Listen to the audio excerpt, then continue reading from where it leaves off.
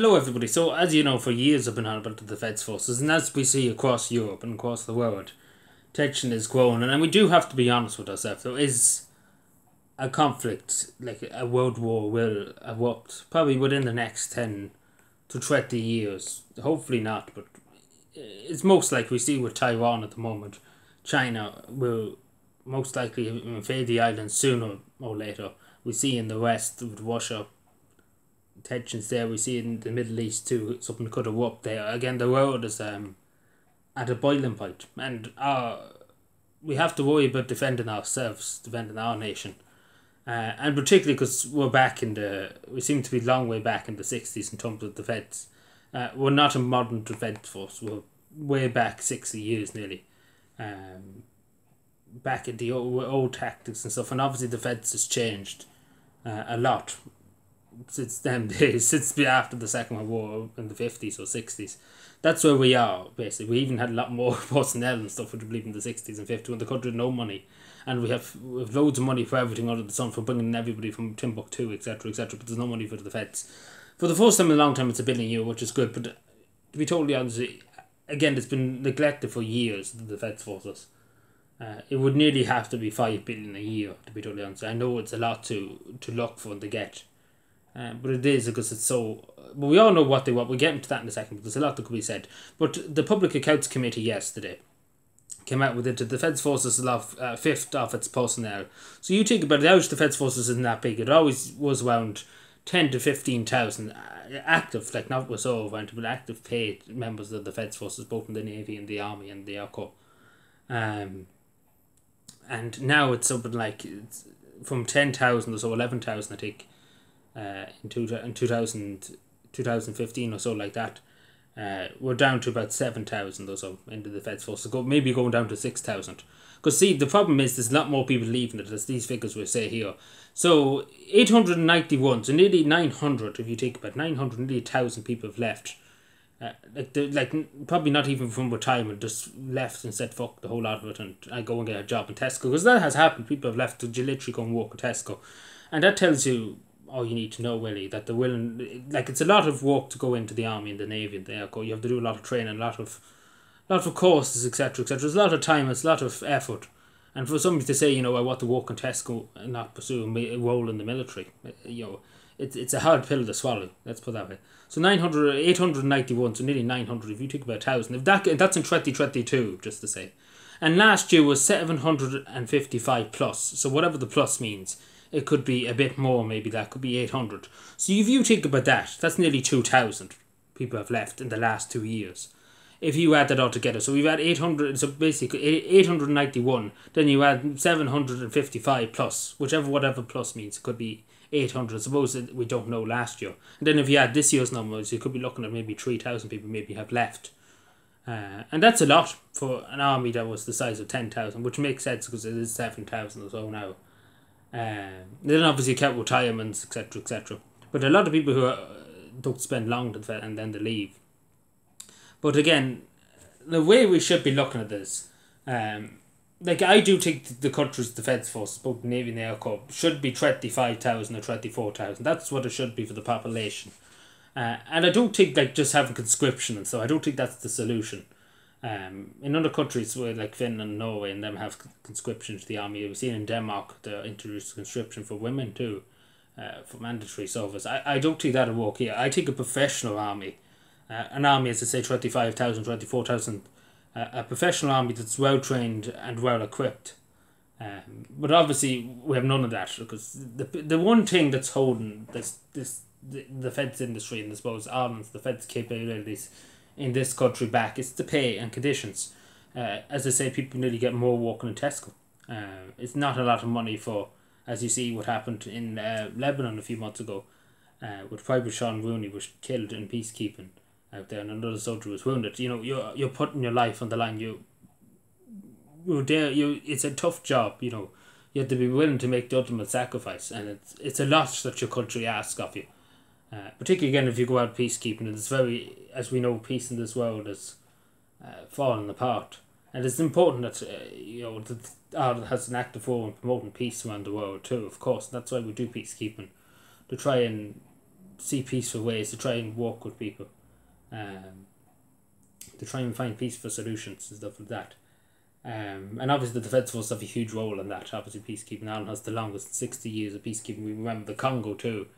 The Irish troops in the Congo, etc. The hardship they were through. It's a long service of peacekeeping around the world, promoting peace, not colonisation or anything. It's about peace, it's about promoting peace and helping communities, building wells, different things, etc. Teaching kids in school. It's an important role. That the Irish Army does commit to and work for. But it is important, again, as I say, tensions are rising across the world. And it is important, and I know we all know what they want, the Irish government, the European Union. They want a European army. They've said it out straight. They want an EU response unit, which basically really means a European army too. They're trying to get that in by next year. They're going to appoint a European Defence Commissioner, which basically means nearly that the Irish Chief of Staff and stuff basically is supporting it to a European Defence Commissioner, basically. And the Department of Defence here nearly be supporting it to the European Union's Defence Commissioner, which shouldn't be the case. Again, we should be able to defend ourselves. And that's what I'm saying here. This is the main thing. We should be able to defend ourselves as a free, independent country. We should be able to defend ourselves. And we see, and again, I could go over many capabilities, but we do have to get into gear here. And we do have to try and get the money for the men and women of the Defence Forces, to get them a proper wage, a fair treatment. Because at the end of the day, that's what will get the numbers up. And it will get the 25,000 if we make it a really, really good career that people could make a career out of. Because at the end of the day, we could say by being patriotic, we love our country, etc., etc. And there's men and women that want to serve the Defence Force. I know many of them. But it's the pay, it's the conditions. That's what's getting them. Because at the end of the day, they have families. They want to have children. They want to own a house. They want to have a car. They have bills to pay. They generally do have bills to pay, and it's not that they don't love their country. They know what they're willing to die for their country to protect the state.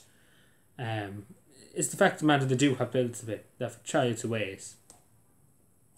And when you have that, really your family comes before the nation, really, in a way.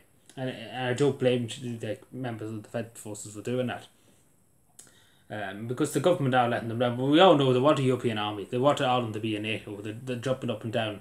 But I do think we have the capability of defending ourselves if we do put the resource. And again, it'd be a lot of money, I know. But for years we should have spent money on the Defence Force. We shouldn't have cut it to the bone, basically. And that's what's happened since the financial crash in 2008. We've cut it to the bone. Army barracks after army barracks were closed. So many people laid off in the defence. So many people left the Defence Forces after it. Cavan Army Barracks used to be open. It's not open anymore. It's modern Army Barracks. It was let abandoned, etc., etc. Many things like that contributed to it. And we see, and I want to just briefly mention that the RAF have to protect Irish skies, the Royal Air Force, because we have no fighters, no fighters to shoot down anything. Now we do have some manpads and stuff like rocket propelled launchers to shoot down things, but we do need fighters. We're the only probably country in Europe that doesn't have any kind of fighter capability. And I'm not talking about a huge air force like that, but at least if we had 10 or so, and I know they're huge expenses, about 100 and something. Maybe we could be spending 300 or 400 million on them. I know it's a lot of money to spend, but we're relying on another country that used to occupy us, used to own us, the United Kingdom, to defend us. And again, as a neutral country, we shouldn't be asking a NATO country to defend the Irish skies over our country. We should have our own defence capabilities to defend if necessary. And again, it's not about taking the fight to any other country. It's about defending our shores, defending our people. We're not talking about going to war with China or what. We don't want to get involved. It's not Ireland's fight. Again, for years, as we say in the First World War, Irish people just left in the front lines for fodder. And that's what Ireland would be if there was a Third World War. We just put in the front lines, and loads of Irish people like myself would be slaughtered in a fruitless battle that wouldn't have any benefit to the state of Ireland. And it'd be just huge slaughter, huge amount of young people being sent to the slaughter. For no reason, really. For no reason, just for people's prides, presidents' prides, etc., etc., the egos, etc., etc., and the military-industrial complex of the World War II. But again, we do have to have our own capabilities, and again, we don't at the moment. But we do have to take the Fed seriously because I hate to be down on, I hate to, be negative, I suppose, in a way.